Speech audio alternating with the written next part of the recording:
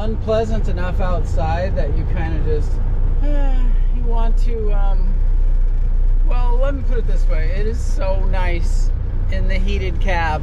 And the only way to get back home is to solve some new Rubik's Cube. The life of the tree man. Show up. That's the first thing. The most important thing with any endeavor is to show up. Then the next thing is similar. You take the first step outside the heated cab. Then you start assessing what you'll need to do. And then if it's a tree removal, like in this case, it'll have things that talk to you that kind of lead you. And you'll begin to make your plans. And it will literally be as simple as cutting off parts of the tree until the tree's gone. And then at some point in time, after skill and mistake, and skill and grace, and luck. I know some people don't believe in luck, but I believe luck is a thing that can happen. If you just said it this way, a coincidence that works in your favor, that would be good luck. A nasty coincidence that does not work in your favor would be bad luck. Some of the Bible types don't believe in luck. They believe in everything happens for a reason. I think that God can make good things out of what happens. Solomon said, time and chance happen to everyone. Doesn't time and chance sound like luck? That's right out of the book. And then there's this other place where Jesus was talking about this tower that fell, Siloam, I think it was called. And he was saying, were those people killed because they deserved it? Or were they just in the wrong place at the wrong time? That sounds like a nasty coincidence that did not work out in their favor. Anyway, so I believe in luck, but not in the leprechaun type of way. All that just to say, at the end of the day, you eventually go home after time and luck and grace and skill and more skill and cooperation and hard work. You go home, and that daunting task that you didn't want to face is behind you, and you're happy about it. But in the same way, time is marching on and leading you past all sorts of things that you kind of don't want to be going fast, like your health, your relationships, the childhood time of your children zooming by. That's what really kills. You're out solving some Rubik's Cube problem at work that seems important, and it is, because you have to provide. You should. And while you're gone, time's going by and then your children get older. Am I just going on and on with no end point? It's possible. There's no summary to this. It's right where I started. Just show up. Do your best. And as much as possible, not that you're asking for advice, but if you are, try not to take for granted all of those super important things that are waiting for you at home. All of those important goals, because I think in the reflective years of a person's life, when they can't go solve those puzzles anymore, they will have more regrets about what they didn't do with their opportunities than regrets about mistakes they made, you know, like big blunders. So go ahead and dream big and make big blunders, but don't pile up regrets of omission, things that you didn't do that you could have done. Go ahead and make that phone call to that person, spend that time with that person, take care of your body, nurture your relationships. Sorry to get so real. I'm gonna go deal with this Rubik's Cube now, and I'll be right there with all those who will listen later on the other important stuff. Speaking of Rubik's Cubes, I've found the problems. Yeah, Here they are. Don't worry, we can solve it. Maple tree in a tiny strip. You know, if we were just lifting over the back of the crane and basically lifting, booming up and setting. Lifting, booming up and setting. Are you suggesting not using outriggers? And I'm not suggesting anything. Okay. But this is a skinny driveway. I mean, we could always use what we can. Like that pick will be the furthest left. We can maybe put something there or there. So this is the planning phase of the Rubik's Cube, like I was talking about. But I think as long But as more importantly, describe Jeff's face in 2 words. Plucked chicken. Come on, man, that's mean. Yeah, I heard it from somebody. I heard it somewhere one time this morning. I would say James Bond. Bond? Yeah. Jeff Bond. Jeff Bond. Gold Bond. Jeff Gold Bond. All right. Back to it. Yeah, let's try to get the crane in here, but through some force of magic. Either that, or I'm gonna go up there and tie in and do some rigging right over the driveway, which would also be fun. I think it's doable if we just don't go that big and just pick set, just build this. The problem is we need a place for our outriggers. Let me back in here and see what happens. We're gonna prune this magnolia. It's probably the biggest magnolia tree in town. This might not make it in the video. Maybe I'll show it before. We don't really video pruning because we don't like it as much for video. So it's too congested, and it has end weight issues. It has places where in snow it's broke and it's been burdened, and we've been here before and we've done end weight reduction, and we're gonna do it again.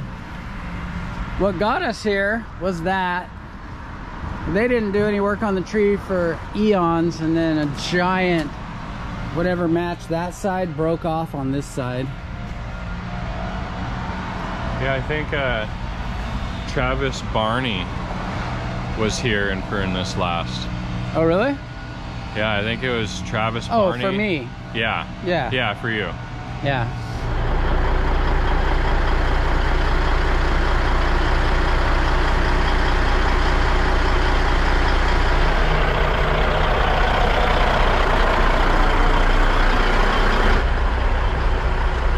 All of this old cement work was already like this before we ever came in here. This tree is enveloping the wall. It's a tiny strip of earth for it to live in, and it's been dying back more every year. We've been in it a few times trying to make it safer, and they're finally tired of not being able to park under it. Hour and 20 minutes later,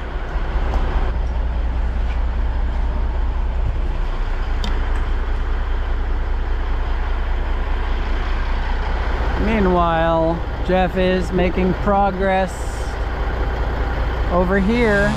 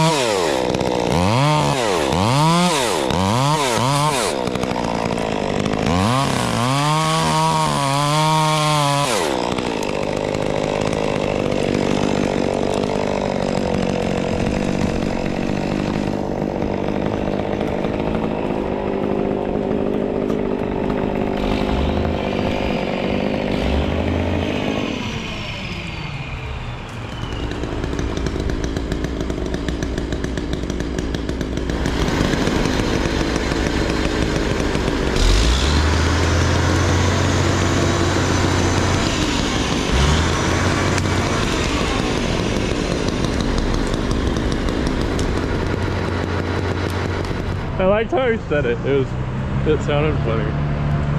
Oh.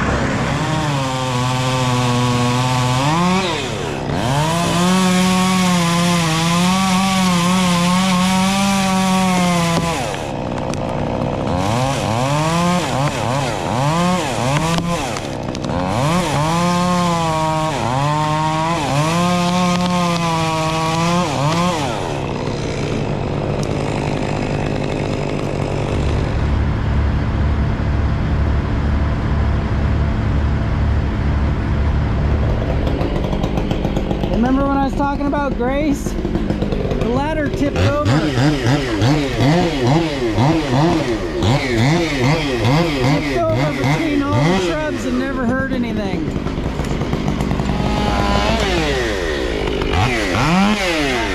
Adam looks cold.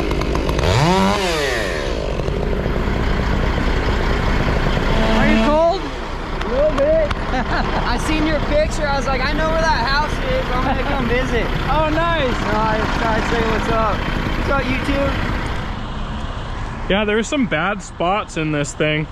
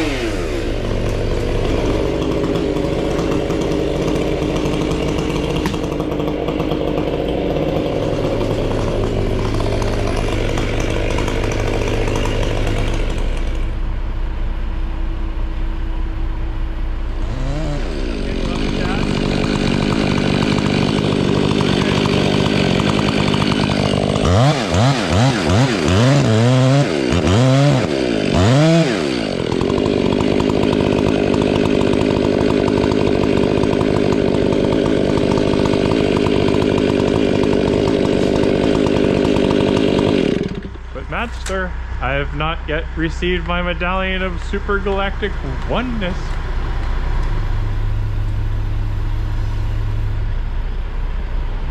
Should be. Oh, I had a little piece. I know, I can see it too. So coming back to the Magnolia, we've done end weight strategically all the way around. We've done some mower clearance for the landscapers when they mow, and the tree is overall a lot more airy, so he's taken a lot of congestion out of the middle.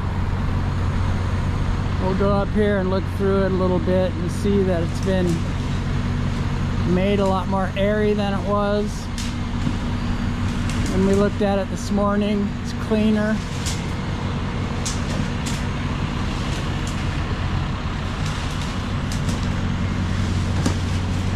End weight over the neighbor also. Impossible to see from here, but it's a makeover. We got our stabilizers in there and out of there without harming the lavender. We still have to grind the stump, and that'll be a challenge because of the way it envelops the concrete, but that's enough video for one day. I think the reason I was talking about family stuff, relationship stuff, the real stuff this morning was because it was cold and rainy and I didn't want to leave, and my little boy was telling me some stuff and he was taking a while to get to the point, and I was like, I should be able to sit here with him and take the time it takes to listen to him. So it was kind of on me this morning, kind of like the, what's that song? Oh yeah, The Cat's in the Cradle. Check out my Working Man Blues video and you'll see what I'm talking about, and that's from years ago. And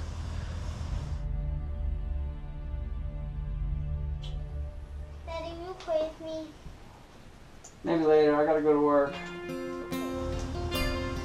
I'm not home all the time like I'd like to be, but I'm home again now. We solved that puzzle and it's time to go and hear the rest of what he was trying to tell me.